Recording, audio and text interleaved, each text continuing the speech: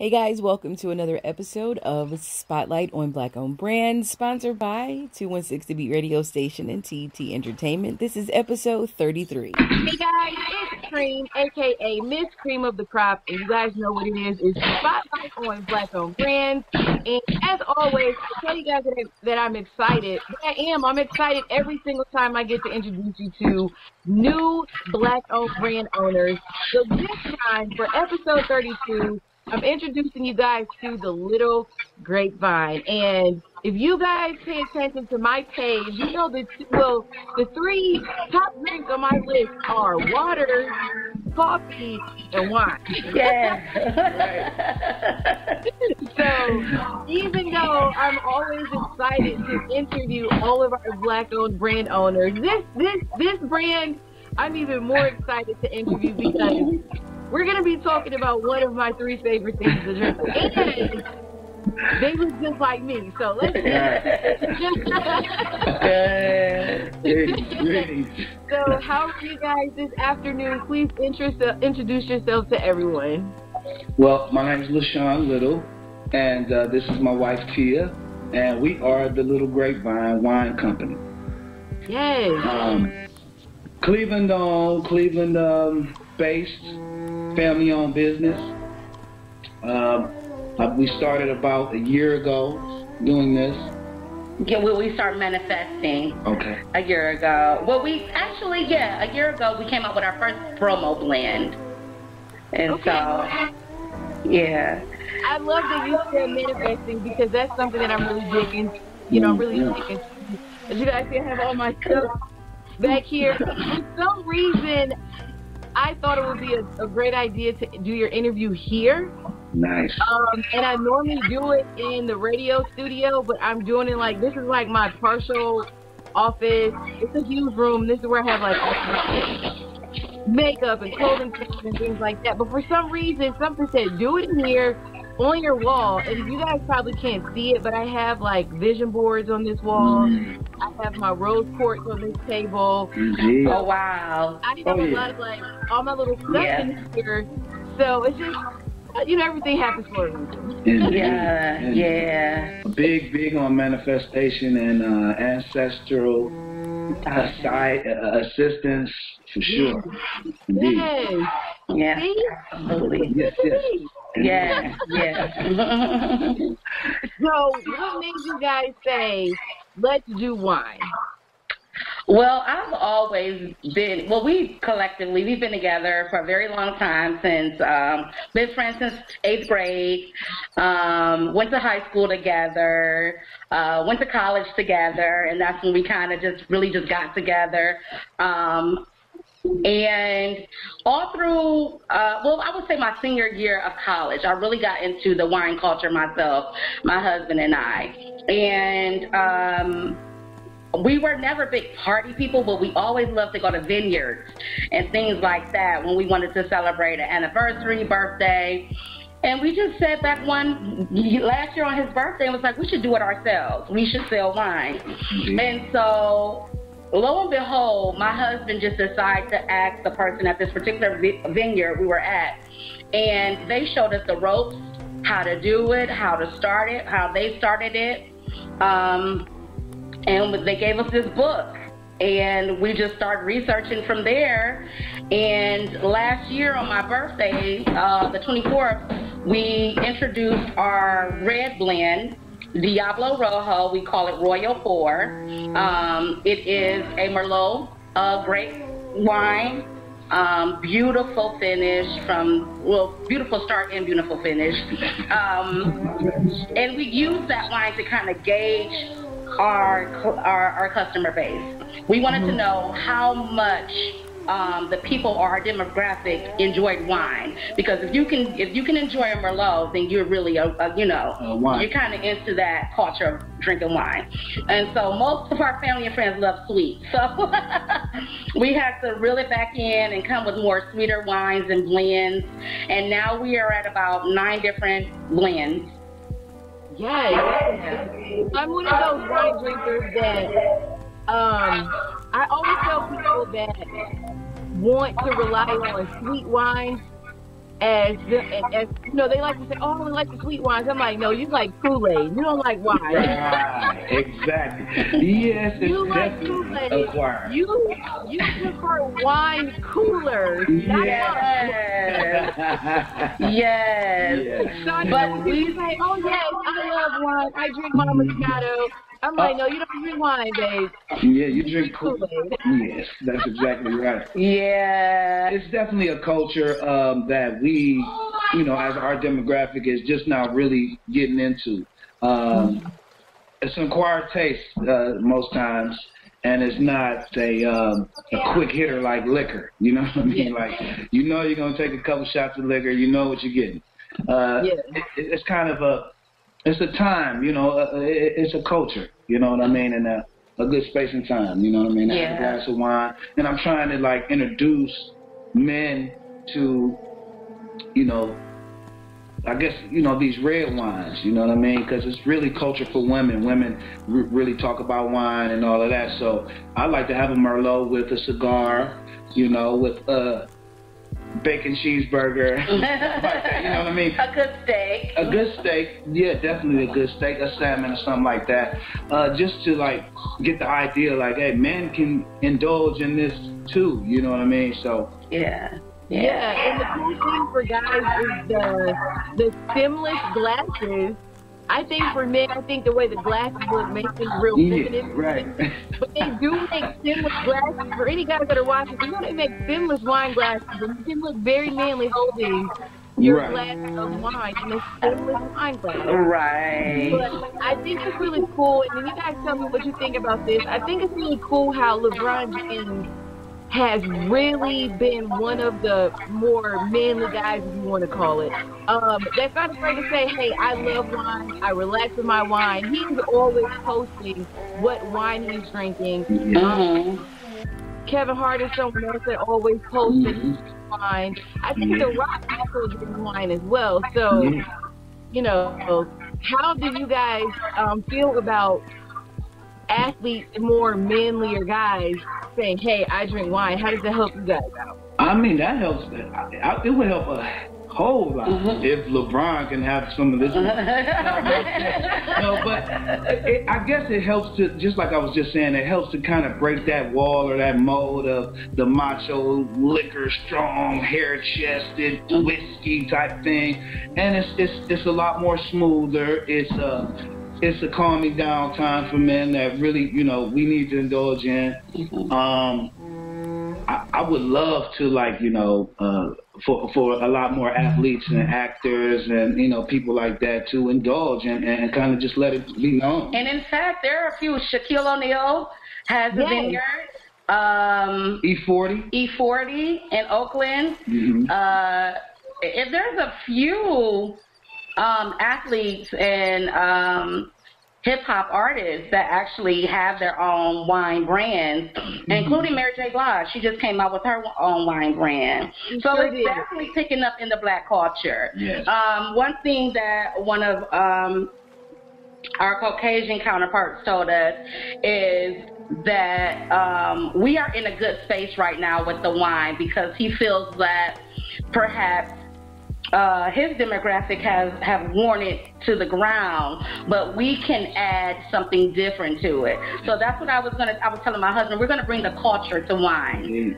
I love it. To wine. Yeah. I love it. And I think one of the things that does help you guys also right now is Black people are really focused on luxury. For a really long time, Black people didn't really think that they deserved luxury, or luxury wasn't made for us, and a lot of luxury brands made it seem like luxury items weren't made for us. Absolutely. But you have Rihanna, who started her Fenty line, and people were looking at the prices, and she's like, no, this is luxury. Yes. Luxury. Yes. And you start to see more Black designers making luxury clothing lines, and you start to see more Black women dress themselves in a way that isn't more hip-hop or urban, but it's like, hey, I wear a suit, I'm a doctor, I'm an attorney, I'm an entrepreneur, and I carry luxury bags. I wear luxury. Yes. So I think what works in you guys' favor too is that Black people are starting to be more into luxury and having a luxury lifestyle. So that's the way that you guys can introduce that too, because people are starting to say, hey, get used to it. Indeed. Yes. Indeed. And open your palate.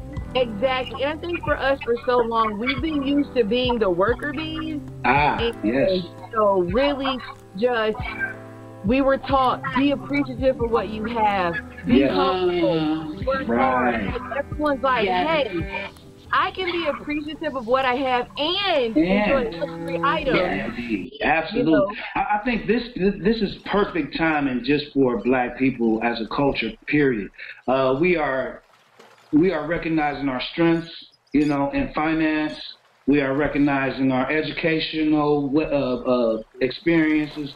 And I feel like we're settling in our natural way, you know, right now as far as the luxury. We do come from kings and queens. This is what we're supposed to be doing. This is how we're supposed to live. We come from creativity, yes. Absolutely. And we, you know, as we settle into this, of course, you know, we need to, you know, be able to reach to one another for everything, literally everything. And it's so possible that that can happen within the community, black community, that I just want to be a part of the driving force that, you know, starts that give and take with one another and starts that open arms, if you will, with other businesses and other levels of people, so that we can pull each other up, you know, and yeah.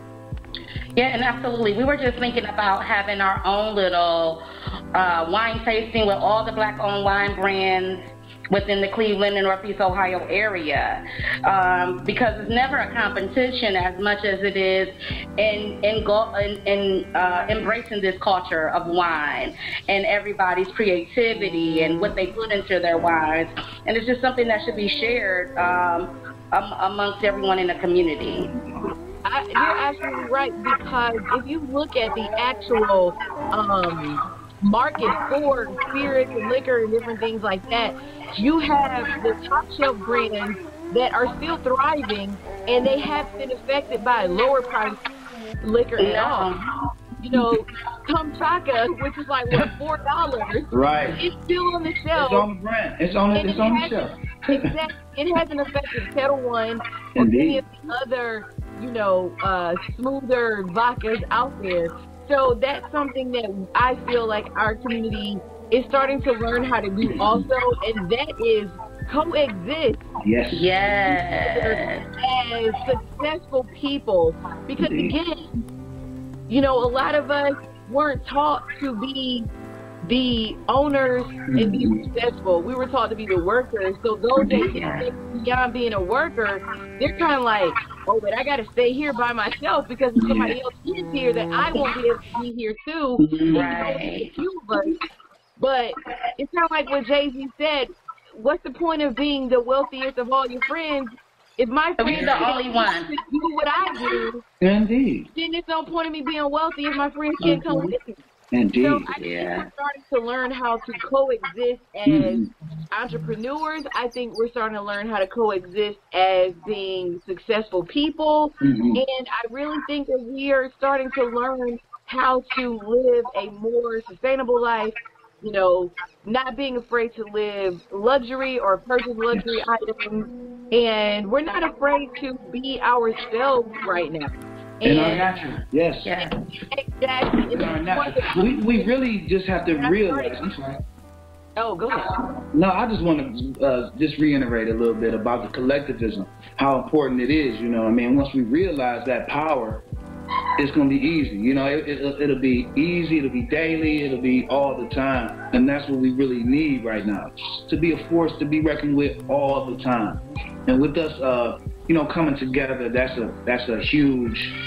Yeah. It's huge. It's just like the Transformers, how everybody just put their Voltron. Pieces. Yeah, Voltron. Everybody just collectively put their pieces together. Yeah. Once we put our pieces together, we're so much more powerful.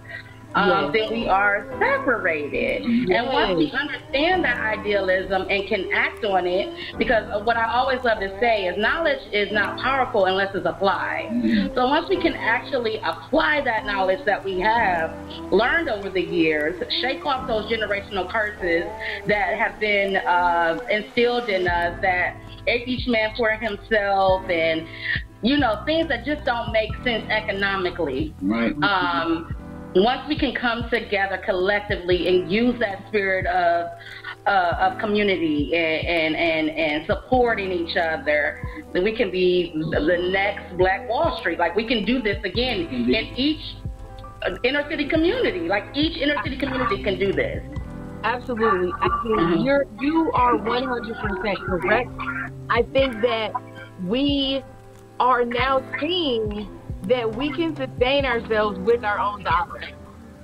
You are seeing all of these entrepreneurs that are posting their sales, and they're saying, oh my God, you guys sold out all of my products. I can't believe you guys sold or purchased all of my products. I think we're starting to understand how powerful our dollars really are. Yeah. I think that it's amazing. I love being a part of all of this. It's the reason that I do Spotlight on Black-owned brands, because it takes a community, and we have to, it's okay to recognize that we have generational curses. We just have to let them go. I feel like we have been holding on to them for so long, and we haven't been doing it alone. We've been holding on to generational curses with assistance, because other communities love reminding us about Black-on Black crimes. Other communities love reminding us how we're not professional. They love reminding us of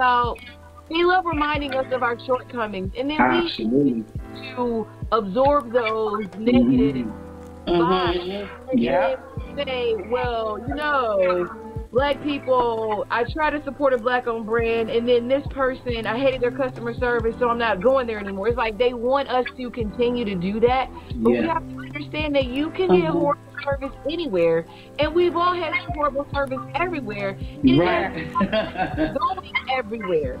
So what to our community?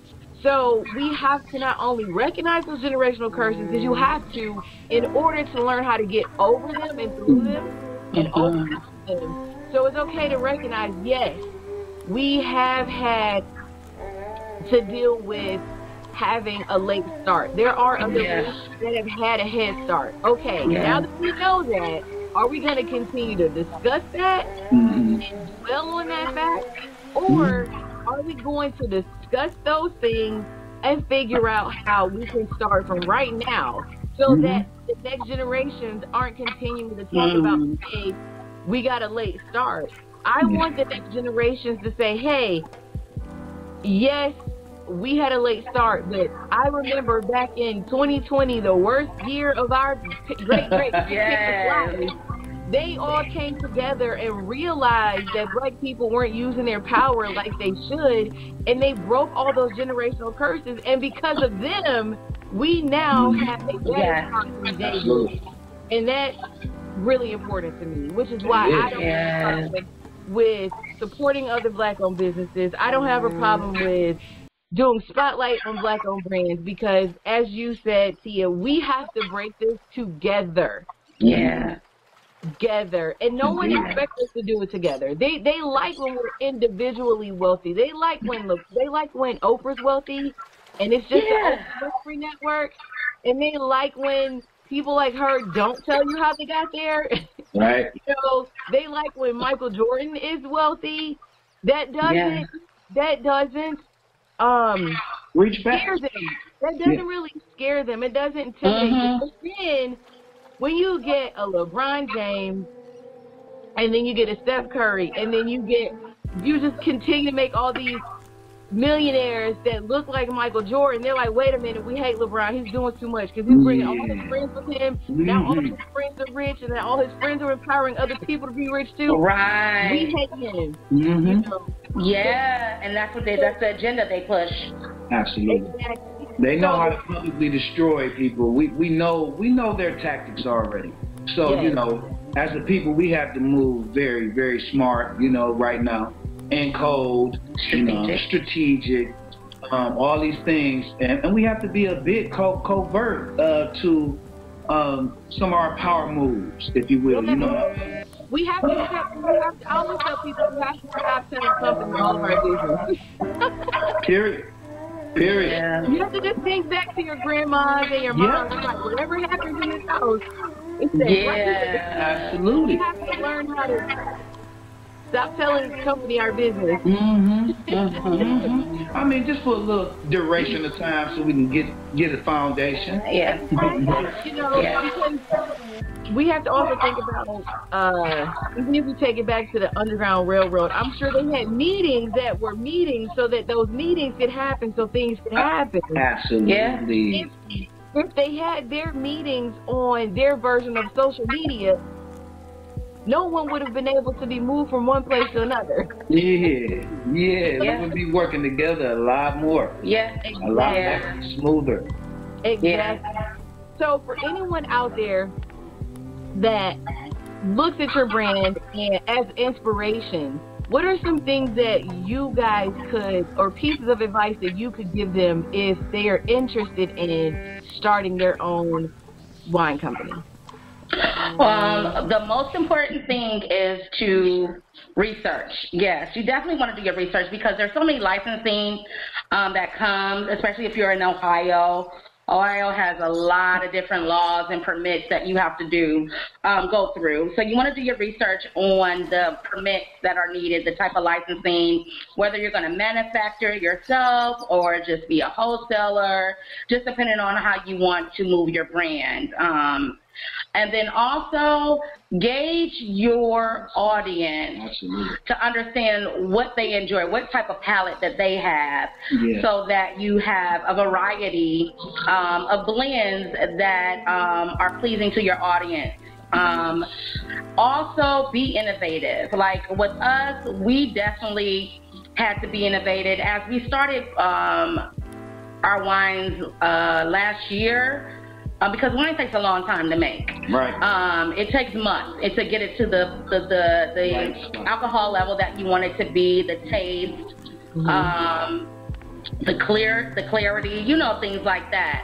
So you want to make sure that you're able to have enough supply for your audience. And when I say be innovative, us creating our wine last year, we did not know that a pandemic would hit when it was time to launch the wine. So here, that takes away our ability to have a launch party, to have a group of people in one room so that we are able to sell this wine. So what we did was we created Wine on Wheels. And what we offered was a local wine delivery service. Because of pandemic, it slowed down our shipping license. So we couldn't ship out of town. We had to do something to still get our wine out there. And actually, pandemic was the perfect time because we had everyone's attention on social media. Because that's where a lot of time was being spent, because everyone's sharing information, about what's going on in the world. On top of that, we're adding a little joy to people's lives by delivering wine, And that really grabs a lot of people's attention because, like you said, a lot of times people don't want to support, you know what I'm saying? Because they're just like, okay, I see what they're doing, that's good, but they're not really purchasing. And for us, we never really expected for it to blow up like that. We just wanted to get the word out. Indeed. And the Wine on Wheels just took off to a point where we couldn't keep wine, So we kept making it and making it. So just being innovative in the space that you're in, wherever you are in that space of time, making sure that you have a product for that customer base. We also do virtual wine tastings, which the older, more mature crowd likes because they really don't want to gather with just different ailments, health issues, and things like that. So we prepare a variety wine box of a 4 or 5 ounce drinks, 4 or 5 ounce wines, and we put cheese, crackers, chocolates, and then we deliver it to each individual, and then we do a virtual wine tasting through Zoom. So just creating different avenues to keep your brand alive no matter what's going on. And I would just say also to just stay with it. You know, a lot of times, well, not really a lot of times, but just so many obstacles started to come where it was just like, oh my God, you know, we never wanted to quit, but it was just a little, you know, some obstacles. And I would just suggest that people, when that comes up, just stay focused, stay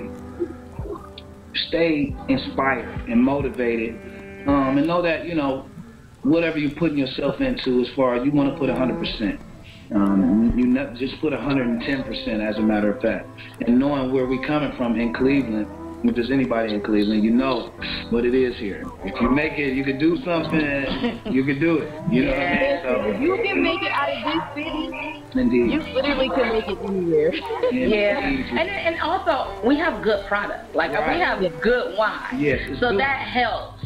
So once one person knows, 10 people know. Once 10 people know, 50 people know. So that helps as well. And being customer centric. Yes. So if we say we're going to deliver your wine at this time, we're going to be there at this time. If we cannot be there, you better believe we're going to communicate that and be very transparent with our clientele so they know, you know, they're offering a service to me and I appreciate that service versus, you know, the curse of black businesses not doing good business. So kind of changing that dynamic, you know what I'm saying? So great products and great customer service.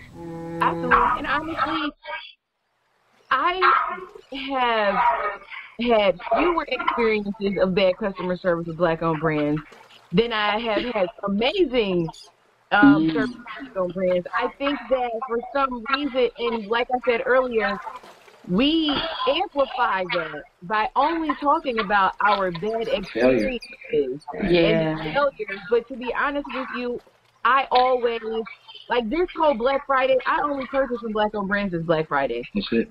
And I had one hiccup with one brand, and it wasn't their fault. I reached out to her. She messaged me right back, and we figured out what the issue was. It wasn't her or her company. It had something to do with one of the companies that she uses for the payment services. And so for me, again, this is why I do this, because I think that most people speak the loudest when they have horrible service. And they seem like collectively Black people aren't good at customer service. Black people aren't. That's so not true. Indeed. Because I know I offer good customer service with my business. Right. Yeah, right. I know it's that intentional. Yes, and I think it is really amazing how you guys found ways to still keep your brand afloat, bring in new customers, give your existing customers what they want and what they need from your brand.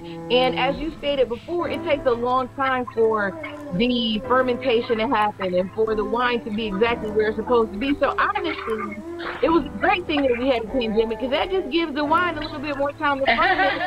So that when I order my bottles, I can enjoy with a little bit more percentage of tipsiness. Yeah, there you go. There you go.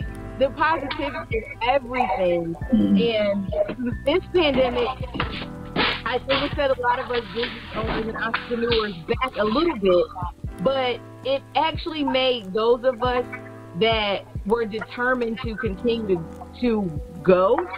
It made it, if you're creative, it made you even more creative. If you weren't creative, it made you creative. Yes. I think that this was, honestly, I feel like it was a good thing, because it made people think of different ways to do things with their business that they probably would have never thought about if they hadn't had all the adversity.